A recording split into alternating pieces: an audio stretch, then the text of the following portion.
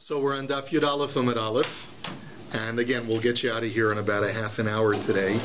But it's just to review where we're holding. We have a machlokas between Rabbi Yochanan and Reish Lakish that we were subjecting to a brisa that's problematic according to either of them. Let's just review the machlokas. Rabbi Yochanan and Reish Lakish discuss the following case: a man does chalitza with his brother's widow, and then he goes ahead and marries her, which is forbidden. Everyone agrees that there's an Isser lo saseh that he's committed. There's not an Isser kares, so they're officially married.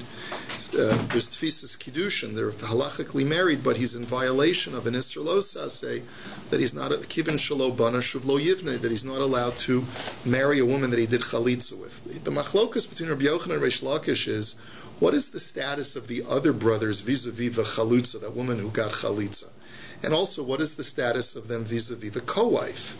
Okay, all of the brothers vis-a-vis the co-wives.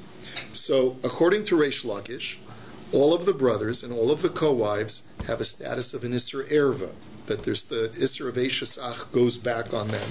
And therefore, the only two people that have an Isser Lo Saseh, just a regular mitzvahs Lo Saseh, are the Choletz and the Chalutza, the man who did Chalitza and the woman who received Chalitza. But all of the other siblings and the co-wives all have the status of erva.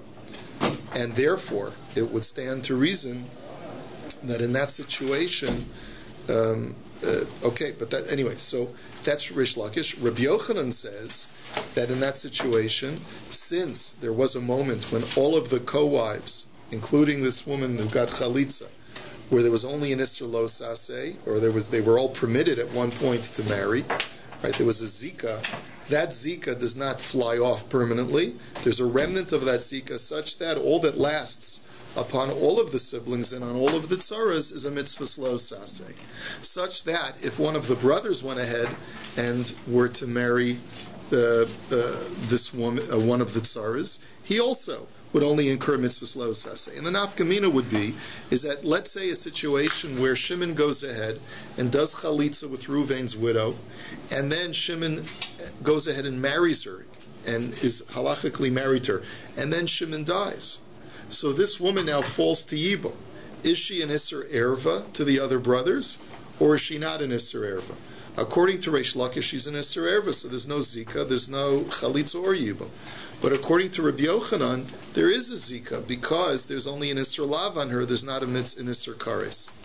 Okay, so the Gemara now had said that this is this following Bryce is problematic, both according to Rabbi Yochanan and according to Reish Lakish. Because if you look at the first part of the Bryce, this is what we saw yesterday. The first part of the Bryce says that if Shimon goes ahead, gives chalitza to this woman, and then goes ahead and marries her illicitly, and then he dies, then she needs to get chalitza from the brothers, from one of the brothers. So you see that there's zika. That's a proof to Rabbi Yochanan that there's only a mitzvah lo saseh. There's no isser kares. So Reish Lakish said back to him, okay, that first part of the brisa supports you, but what about the second part of the brisa?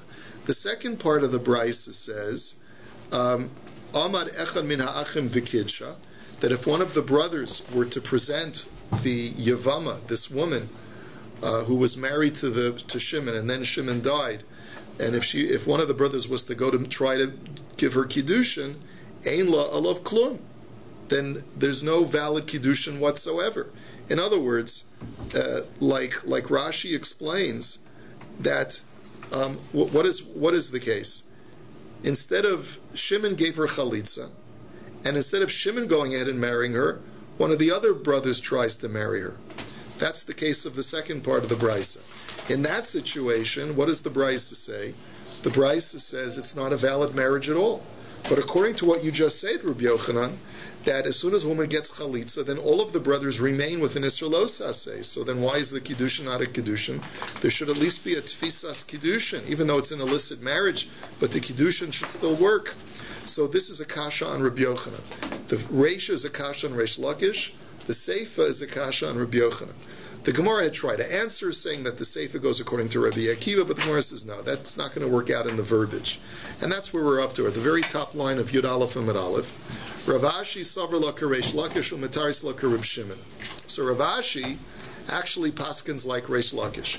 Rav Ashi feels that there's a Isser Kares that is upon all of the brothers and all of the tzaras once a man does chalitza to the chalutza, and therefore he's going to explain the brisa and say that the part that's problematic to Reish Lakish goes like Reb Shimon. Now, which Reb Shimon are we talking about? Reb Shimon was the one that we were talking about yesterday. He talked about a case of Eishes Achiv Shelo Haya Ba'olamo.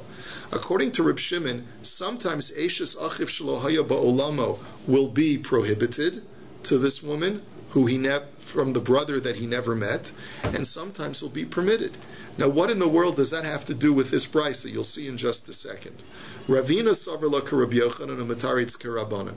Ravina, however, holds like Rabbi Yochanan, that there's only an Isser Lav on all of the members of the household, both the brothers and the tzaras, and therefore he'll explain the brisa, the problematic part of the brisa, according to the Chachamim, also regarding Eishes Ach Shelo Haya Ba'olamo. Let's just review the machlokus between the Chachamim and Reb Shimon about Eishes Ach Shelo Haya Ba'olamo. Ruvain dies, leaves over a widow. Shimon is alive when Ruvain dies, but Levi is only born after Ruvain dies. That's called an Eishes Ach Shelo Haya Ba'olamo. If, when Levi is born, this woman has not yet had Yibum with Shimon, so then everyone agrees, both the Chachamim and Reb Shimon agree, that this woman is permanently usher to Levi, such that if Shimon were to go ahead and do Yibum afterwards and then Shimon would die, Levi would never be able to marry her. That's Eishes Ach Shelo Haya Ba'olamo. However, this is the point of argument between Reb Shimon and the Chachamim. Reuven dies, leaves over his widow. Shimon does Yibum to the widow, and then Levi is born. Since Levi was born after Shimon did Yibum, and he finds this woman in a state married to a brother that is alive when he is born, then if Shimon dies, according to Reb Shimon, the widow is permitted for him to do Yibum. The Chachamim disagree, and they say no. Once she was married to a brother that was died before Levi was born, even if she later married Shimon, a brother that was alive when Levi was born, it doesn't make a difference. She's permanently usher to him. That's the machlokas between the Rabbanan and Reb Shimon. So now let's explain this brisa.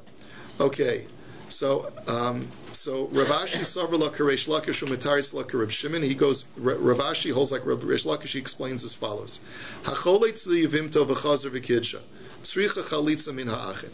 That the first part of the brisa had said that if a man gives chalitza to the widow, if Shimon gives chalitza to Reuven's widow, and then he goes ahead and illicitly marries her, and then Shimon dies, she needs to get chalitza from the brothers. Man achin, what brothers are we talking about? Achin hayilodim. These are the brothers that are born after the fact. This is referring to Levi, who's born after Shimon did chalitza and after he married her. Since Levi only discovers this woman as Shimon's wife, therefore you look at anything that happened before Levi was born as being irrelevant, null and void, vis-a-vis Levi, and therefore, even though she was married previously to a brother that was not alive when Levi was born, nevertheless, that's not Eishes Achiv Shelo Haya Ba'olamo, it's got no consequences, and therefore Levi, there is a zika between this widow and Levi. Levi can't marry her, but he still has to do chalitza. Keman Reb Shimon, and that goes like Reb Shimon. Amar echel min hanoladim v'kidsha. However, if one of the brothers who was alive when Shimon did the chalitza tries to give her kiddushin, so ein la alav klum, then that's nothing, because according to Reish Lakish, once Shimon gave her chalitza, there's an Isser Kares now on this woman on all of the other brothers that were alive at the time of the chalitza, keman Reish Lakish. That goes like Reish Lakish. So that explains the brisa like Reish Lakish.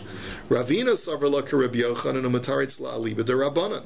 Ravina, on the other hand, will interpret the whole brisa like Rabbi Yochanan. He'll explain it like this: Hacholetz liyavimto v'chazer v'kidsha tzricha chalitza min ha'achin. So the first part says that if a man gives chalitza to the widow, to the Yevama, and then he goes ahead and illicitly gives her kiddushin, and then Shimon, this guy, dies, so then she needs to get chalitza from the brothers.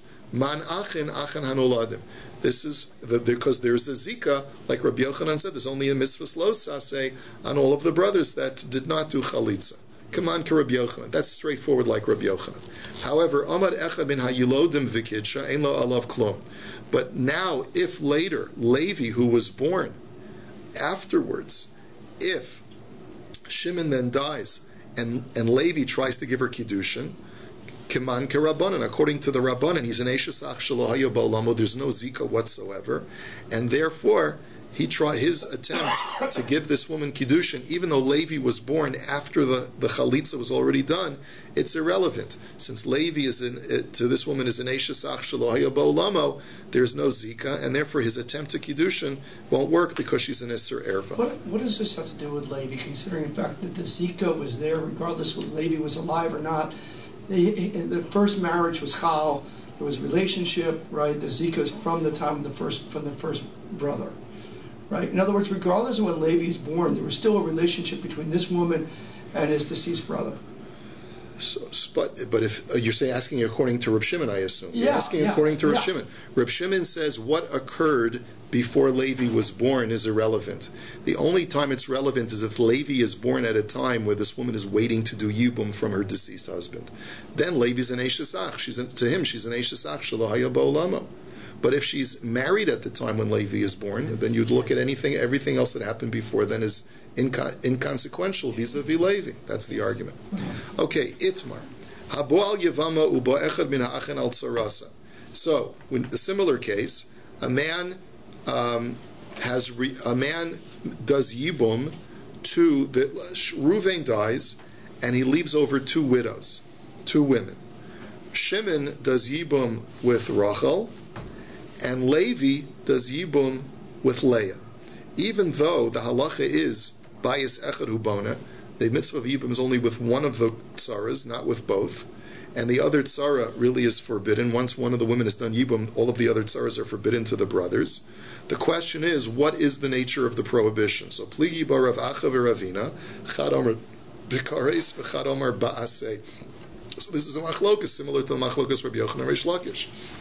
What is the stigma of this tzara once the other woman has done yibum? Is she now go back to an isser kares of Eishes Ach? Or is there only an isser lav because of the zika that was previously on her? So Tosfos is gores v'chad omer below saseh, I should say. Man domer b'kares karesh lakish, man domer ba'aseh k'Rabbi Yochanan. If you hold that there's kares on this tzara, it's because he holds like Reish Lakish that once chalitza or yibum was done with one woman, all the other women and all the other brothers go back to an isser of Eishes Ach. But if you hold like Rabbi Yochanan that once zika sets in, zika removes the isser kares permanently, so then this tzara only has an isser of lo saseh. There's no isser kares. Okay, let's go on to the next case. Amar Rav Yochanan Amar Rav tzara sota asura. My taima tumaksiv ba ka'arayos. So Rav paskins that the tzara of a sota. Now this is a case where Ruvain was married to two women, Rachel and Leah. Rachel goes ahead and commits adultery. So the consequences of that we'll learn about in just a moment. But since she's an adulteress, she does not fall for yibum, nor does her tzara fall for yibum. And the reason is because the Torah calls an adulteress a woman who became tameh. And the word term tumah is used by the Aryos as well. Therefore, just like the Aryos don't fall for yibum and they exempt their tzaras from falling from yibum, so too is a sota, so too is an adulteress. Masav Rav Chisda. So does she drink? No. We're talking about an adulteress. We're not talking about a sota that you're thinking of in Parshas Naso. A woman who committed adultery. That's not a suffix. Right. Well, we'll see. The Gemara is going to talk about a suffix later. We're talking about an actual woman who committed adultery. It's corroborated. We don't give her anything to drink. So, Masiv Rav Chisda. So Rav Chisda challenges this. Rav Chisda says, look at the following brisa. Rabbi Shimon Omer bi'asa o chalitzasa me'achiv shel rishon potzeres tzarasa. Now, this brisa is talking about the following case. We're going to learn at the very end of Yevamos, we're going to learn all about the laws of aguna. You know what an aguna is? A woman who, well, the classic case of aguna is not what we think it is. The classic case of aguna is a woman who doesn't know for sure, doesn't have evidence that her husband is dead, but there is circumstantial evidence that her husband is dead. The Chachamim in many instances allowed that woman to remarry. So normally you need two witnesses to allow a woman to remarry, but in this case, one witness is sufficient. She goes and she has the testimony of one witness that her husband is dead. He went to some faraway place, never came back. One witness said, I saw your husband die. The battlefield. The battlefield.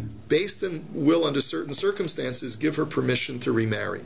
So she goes ahead, based on that testimony, forgetting about Chalitz or Yibum for just a second, she goes ahead and remarries. She goes ahead and gets married to another guy, just a stranger. Okay? Now, in that situation, let's say the first husband comes back. So the halacha is that the rabbis required her, even though technically she never was really married to the second guy, but because she did it with the sanction of the Chachamim, she has to get a get from both her first husband and her second husband. Now, in that situation, while she's waiting for that get, what happens if her first husband dies? And the first husband has brothers. So in that situation, she really does, there is a zika there. So she falls for Yibum, and so in that situation, bi'aso chalitzasa me'achiv shel rishon poter sarasa. If the first brother, if the first husband dies, then one of the brothers of the first husband goes ahead and does Yibum or chalitza with her, then the tsaras are also exempt. So what you see from here is that there is a zika. There's a zika to the adulterous woman. She committed an act of adultery. I mean, after all, what did she do? She went ahead and got married to another man. So she's being unfaithful to her first husband during his lifetime. And yet we still see that if that man dies, there's still a zika. How can you tell me that she's like an erva? So Amr l'charav, Amina l'cha'ana sota de'oraisa vat amartli sota de'rabanan? Question mark. Is I don't understand the comparison. That's not a real adulteress. She got married to her second husband with the Beis Din's blessing. So how can you hold her to blame? The only time we say that there's no zika whatsoever is if she willfully and maliciously went ahead and committed adultery on her husband. Here we look at her like a woman who was raped.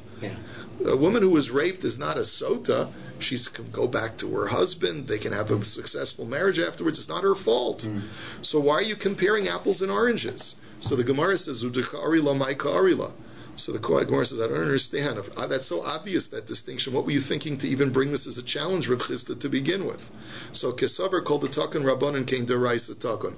The answer is that Rav Chisda's thinking was, well, look, the rabbis call her a sota de Rabbanan. They call her a rabbinic sota, such that she's not permitted to go back to her first husband. Right? We penalize her, that we say, we only give you our blessing to remarry if you're absolutely sure that he's dead. And you've got to do your due diligence.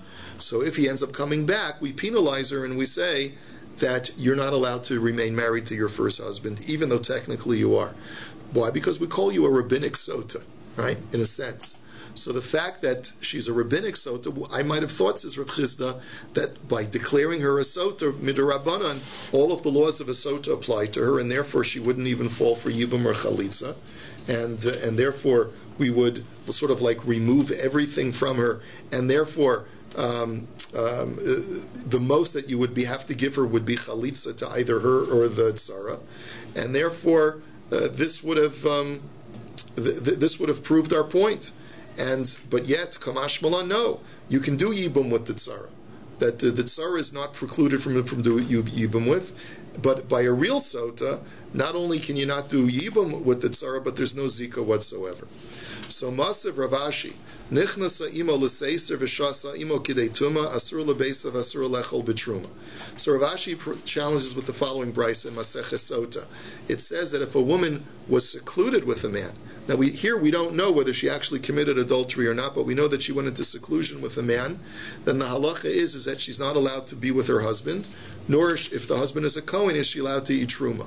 The imeis, and then if the husband dies, choletzes v'lo misyabemes, she gets chalitza from one of the brothers. And so what you see, it's a kasha on Rav, because Rav says that there's no zika whatsoever, because she's not, she's like an erva. So Amar L'cha Rav, Amina L'cha Ana Soita Vadai Ve'amart Li At Sota Safek. So Rav says, of course, that's again apples and oranges. That's talking about a woman where we don't know whether she was adulterous or not, whether she was unfaithful. I'm talking about where we have two witnesses who say for sure that she committed adultery, and in that situation, there's no zika whatsoever. So frek the Gemara, but why should you make a distinction? So why are you telling me that a definite adulteress there's no zika. Why? Because the Torah calls her tameh, but sota safek nami tuma ksiva ba. There's also tuma that's written in the context of a safek sota, the case of the Torah, the Tanya. And how do I know this? Rabbi Yossi ben Kippur Omer Mishum Rabbi Elazar. Hamachzer grushasu min hanisuin asura min ha'erisin muteres.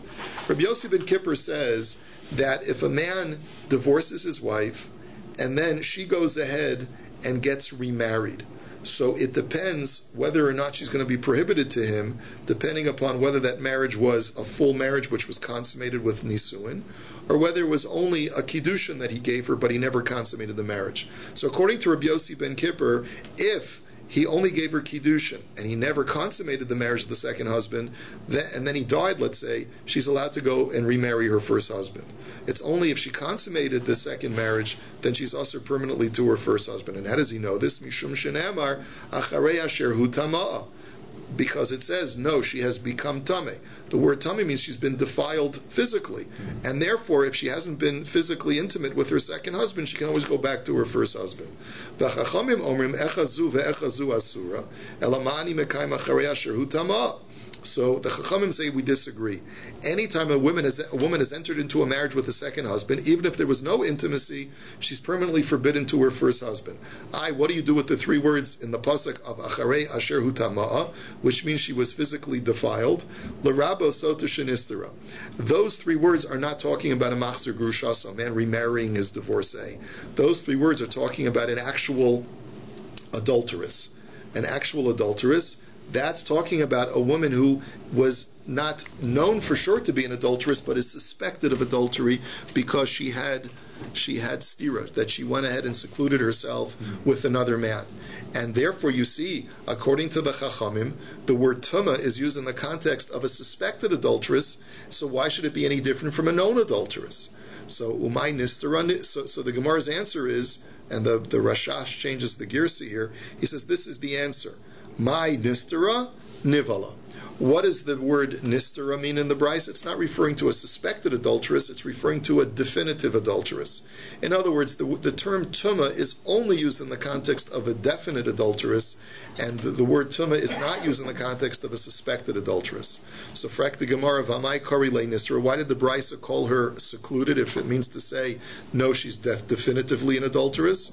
Lishna ma'al yanakat. It's speaking in euphemisms. Nivala tuma behedjiksiva. So I think we're asked another question.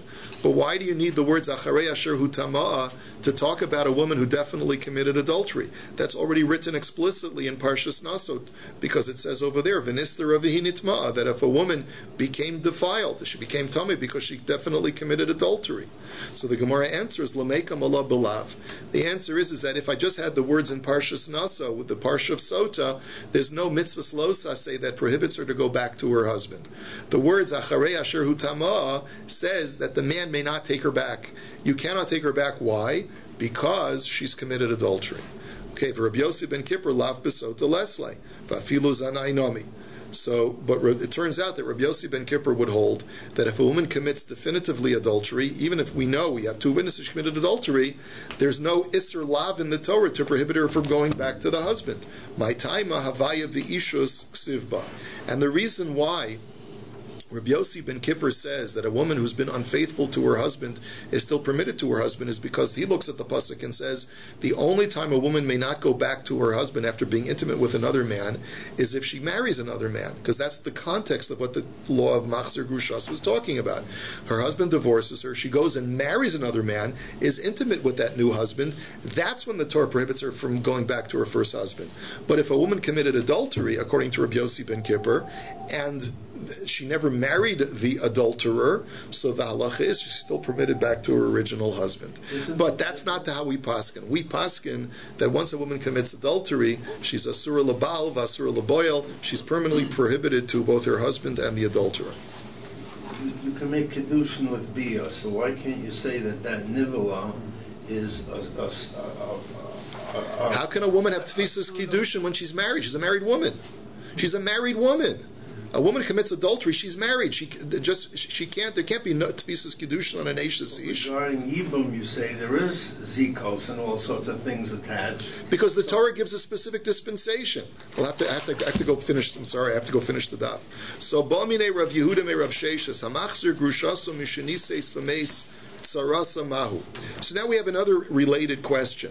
A man goes ahead, divorces his wife, she gets remarried. Then her second husband dies, and the first husband remarries her illicitly. It's illegal. But there is tfisas kiddushin. So now the question is, what is the status of her tzara? Now, if that man who is machzir grushasu, he dies, and he leaves over this wife that he was illicitly married to, and he leaves a tzara. What is the status of the tzara? Does the tzara, can you do yibum with her or not?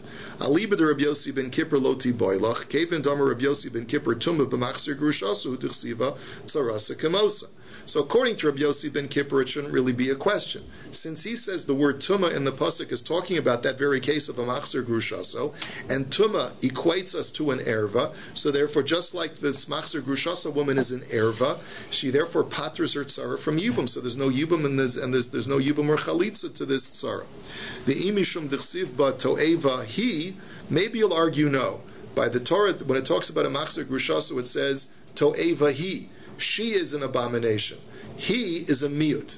Maybe it means he toeva. Maybe only she's a toeva, but her tzara is not a toeva. The tzara can do yibum.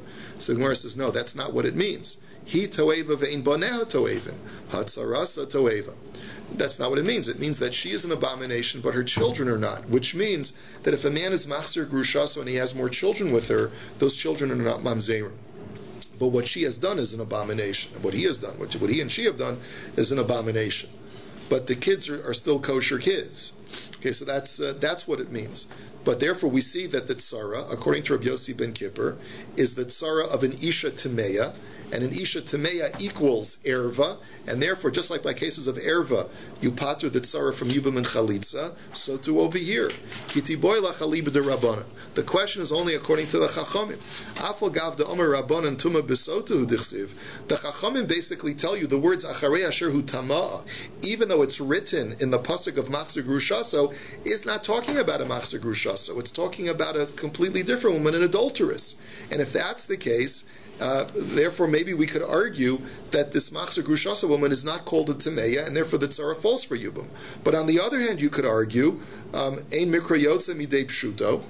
You could argue that no, since it's contextually written in the context of machzir grushaso, maybe for these purposes, for the tzara purposes, she is called an isha temeya, and therefore the tzara is pater for this. There's no zika to the tzara. O dilma kevin di akir, or maybe no. Maybe they're applying the words acharei asher hu tama to a sota means that the machzir grushaso is not a tamei woman, and therefore the tzara does fall for yibum. So Ika da Amri, others learn that aliba de Rabbanan loti boilach. That no, it's not that there's no kasha for Rabbi Yossi ben Kippur, there's no shaila for him, but rather there's no shaila for the Chachamim. Kevin dis akaris akir, because once the words acharei asher hu tama are removed from the context of machzir grushaso and applied to sota, then for sure the tzara of a machzir grushaso falls to yibum. Kiti boilach aliba de Rabbi Yossi ben Kippur mai. But the question is according to Rabbi Yossi ben Kippur. Afal gav darminan Rabbi Yossi ben Kippur tumah b'machzir grushasu d'chsiva miyet rachmana toeva hi. But we could argue like this: even though the Torah says that the machzir grushasa woman is tamei, but yet it also says that only she is a toeva. He toeva ve'ein sarasa toeva, and which means that the tzara is not a toeva, therefore she would fall for yibum. O dilma he toeva ve'ein bonea toeva and hatzarasa toeva. Or maybe that's not the way to learn it. Maybe you're supposed to understand it as no, only she's a toeva, but her children are not a toeva, but the tzara is a toeva, and therefore she doesn't fall for yibum. So Amar Lei, so to answer your question, whether the question is according to the Chachamim, whether it's according to Rabbi Yossi ben Kippur, the question is still a standing question. What is the status of a tzara of a machzir grushasa woman? Does she fall for yibum or not? Is there zika to her or not? So Amar Lei Tenisua. So he says we learned this already. Haisa echas keshera ve'echas pesula im hayacholetz choletz lepesula v'im hayamiyabim miyabim lekeshera. So the Brisa is a very interesting statement. It says that if a man dies leaving over two widows, one widow is kosher and one widow is puzzle. Now, what do those words mean? We'll see in just a second. So if he's going to do yibum, he should do yibum to the kosher woman, and if he's going to do chalitza, he should do chalitza to the puzzle woman. So my keshera, my pasula. What do those words mean, kosher and puzzle? Ilema keshera, keshera la alma, pasula, pasula la alma. Maybe you'll tell me that kosher and puzzle refer to the fact that is she permitted to a kohen or not. Maybe that's what it means. Maybe the decedent was married, one woman that he was married to was a divorcee from a prior marriage, and the other woman was a virgin when he married her. And in that situation, the woman who was a divorcee is usher to a kohen, and the woman who was a virgin is permitted to marry a kohen. And what the Bryce is telling you is that even if you, the brother, are a Yisrael, and you're allowed to be married to either one, you should only, if you're going to do chalitza to the woman who's the divorcee. Don't do chalitza to the woman who's just the widow. And if you're going to do yibum, only do yibum to the woman who's a widow, not to the woman who's a divorcee. But the Gemara says, I don't understand. Why would it tell me that? If you're a Yisrael, why shouldn't you be able to do whatever you want? If you can do, if you're a Yisrael, it shouldn't make a difference to you whether or not she's going to be able to marry a Kohen afterwards or not. So elalav keshera keshera le psula psula le. So therefore, you must conclude that the Bryce is saying that this woman is either kosher to him or puzzle to him. So what's the case? We're talking about a case where the decedent Reuven was married to two women. One was his machzer grushaso, so that she was usher to him and usher to the yavam, and the other woman was a regular tzara. So ketani vim hayim miyabim lekeshera, and it says that if you want to do yibum, you can do yibum only to the kosher woman. So what do you see from here? You have a raya that the tzara of a machzer grushaso is permitted to yibum. So the Gemara says lo. No, I can interpret the Bryce another way. La'olam keshera keshera la'alma pasula pasula la'alma. It's not talking at all about a machzer grushaso in that Bryce. The Bryce is talking about one widow was a divorcee and one widow is just a regular widow. And the yavam is not a kohen, is a Yisrael. So udika amart kiven delididei chazia my nafkalemina. And your question was, what difference does it make if he's a Yisrael? Let him do whatever he wants to whichever woman he wants. Mishum de Rav Yosef. It's because of Rav Yosef's principle. Amar Rav Yosef kanshon Rabbi lo yishpach adam meiboro v'acherim tzrichim lahem, that a person should not take perfectly good drinking water from his well and spill it out just because he doesn't need it. It could be that other people will need it. It's like bal tashchis, right? Don't destroy something wantonly just because you don't need it doesn't mean someone else is not going to need it. So what does that have to do with our case? What we're talking about is as follows. Two women fall for yibum. One is a divorcee, the other one is a widow. If I go ahead as a Yisrael, the brother who's a Yisrael, and I do chalitza, I don't want to marry either one of them. So if I do chalitza to the one who's just a widow, what am I doing? I'm taking a perfectly kosher woman and passing her for the kahuna. So I could say, well, what do I care? What difference does it make to me? I'm not going to marry either one of them. You're right, it doesn't make a difference to you. But why wantonly do something destructive to this woman and preclude her from marrying a Kohen ever again? That's what the Bryce is talking about. It's not talking at all about a machzer grushasa. So you have no raya whether or not the tsar of a machzer grushasa falls to Yibum. Tashma, look at the next Bryce. Ha-machzer grushasa mishanise sivit sarasa choletzes. So this Bryce says that if a man remarries his divorcee and then he dies, then both this woman and her tzara have to get chalitza. So the Gemara says, one second. First of all, this price doesn't make any sense. Since when do two women married to the same man require chalitza? So therefore, you have to read it Ela Ema Ohi Otsarasa. So you have to say either she or the tzara gets chalitza. So what do you see from here? We've proven from here that the tzara of a machzer grushaso cannot do yibum. That was what we were trying to find out the whole time. So the Gemara says, but wait a minute. But one second. The Bryce's language was bizarre to begin with, and you had to explain it. So explain it slightly differently. So read it as follows. That either you give chalitza to the machzer grushasa woman, or you do either yibum or chalitza to the tzara. Because since you have to shtup words into the Brysa anyway, so you might as well read it in a way which supports the halacha that the tzara falls to you. So you can't prove anything from this Brysa. Amar Rabbi Chia bar Abba Rabbi Yochanan boy. So Rabbi Yochanan had a similar question. He said, "Hamachzer gushasa mishanese tzara samahu." It was the same question. He said, "What is the status of a tzara of a machzer gushasa woman?" So Amar le Rabbi Ami b'ti boy lachi gufa. So he said to Rabbi Yochanan, "Why don't you ask about the woman herself, the machzer grushasa woman? Maybe you could do even yibum. Is there the possibility of doing yibum with her? So he gufa lo kami ba'ali. So Rabbi Yochanan says, no, for sure, I'm not even asking about that, because the amrinan kal v'chomer b'muter lo aser, rabba aser lo kol shekain. Look, the husband that she was married to, she's aser to. Right? Because he was machzer grushasa, because he remarried her after she had been previously married.